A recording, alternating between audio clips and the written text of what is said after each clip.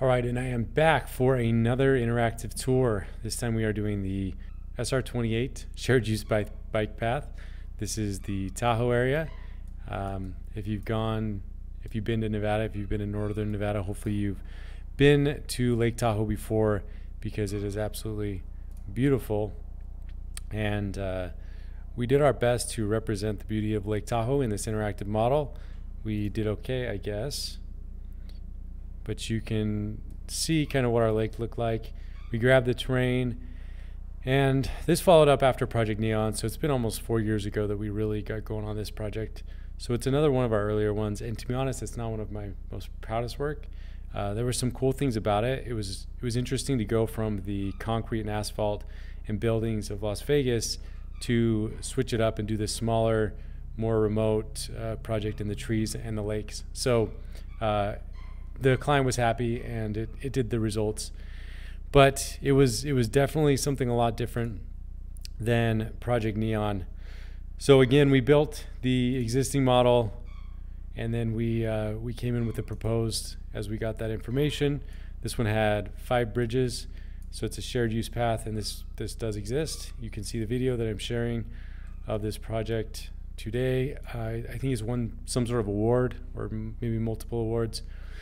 And it gives an opportunity, if you've been in the area, to go from Incline Village down to Sand Harbor. When I worked for the department, I lived somewhat in this area, and we would go visit sometimes. And being from Las Vegas, just a side note, Lake Mead, I know a lot of people enjoy it. It's great for boating, but it kind of looks like a mud puddle compared to Lake Tahoe. So it's like this 3-mile shared use path. You can jog, you can walk, you can do your stroller, and you can get down to Sand Harbor. So this was our first time with pedestrians, and you can see this guy, he's kind of riding sideways for some reason. And it was really a challenge. Optimization was a challenge on this project from the very beginning. And one reason is because of all these trees. You know, you have this many trees, and you're just going to run into optimization as it is, especially with the graphics cards of 3 or 4 years ago. But then also, when we were trying to run pedestrians, both cyclists and joggers in real time, it really, just the calculations really bogged things down. So we developed a system for kind of baking the animations. It would run the simulation, and then it would kind of store those locations, those paths, and then you saw they disappeared because it's only like 1.5 minutes or something like that, and then it automatically resets. So, but it did the job. It showed that this path was for cyclists, runners, walkers. We didn't have many of those. I don't even remember where we got the pedestrian assets. I think the cyclists, you know, I think I paid an artist to make some of the cyclists, and then the pedestrians we found like on the Unity store. And this is another Unity project. That's what we did all of our early projects on, even though now we do more in Unreal here in 2020. You can see some more. I don't know why this guy keeps going sideways, but you get an idea of how it looks. We have our menu over here. It was a little different than Neon. It had a little bit more aesthetically pleasing with a color palette. Pretty simple. These are the camera locations. The white, like on Project Neon, the white are the still cameras. The blue are the cinematic. And so you get an idea of how this can be useful. We did it at several public meetings in Incline Village to kind of help the public understand what this is, or what it was going to be. As I mentioned, it is existing today. And then we developed a lot of renders, and what I would do is I would render one of these flyover paths.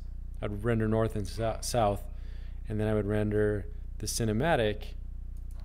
And because there were just some imperfect areas, I would go into in post-processing, usually I use Premiere, I would go and I would cut between the areas that looked good, and then when the close-up flyover would go to an area that didn't look that good, I'd cut back to the faraway area. So I know that's not a new technique in the world of editing and animation, but it was useful in trying to hide some of the less perfect areas.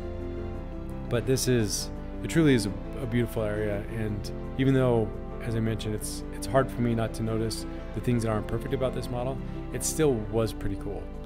It was cool to do something like this interactively, for sure. You can see some of the bridges, and I'm not sure what the frame rate is. We don't have a stat thing on this one, but it's not 30. And I'm sure when I was running on a, I don't know, GTX 960M or whatever at the time, it was really choppy in real time, but it did the job. And most people end up seeing the video renders that end up on the news. I'm pretty sure the Reno local news, which is adjacent if you haven't been in the area, they ended up showing our videos quite a bit to get people excited about this project. And it took I think 2 summers to finish. And it's interesting to do work up here because half the year it's covered in snow. And I apologize for the squeaking. This is a garage and the wind is blowing the garage door.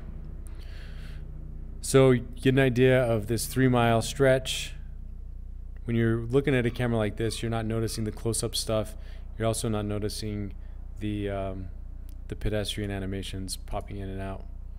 So let's go to some of these up close. This is what we call the amenities.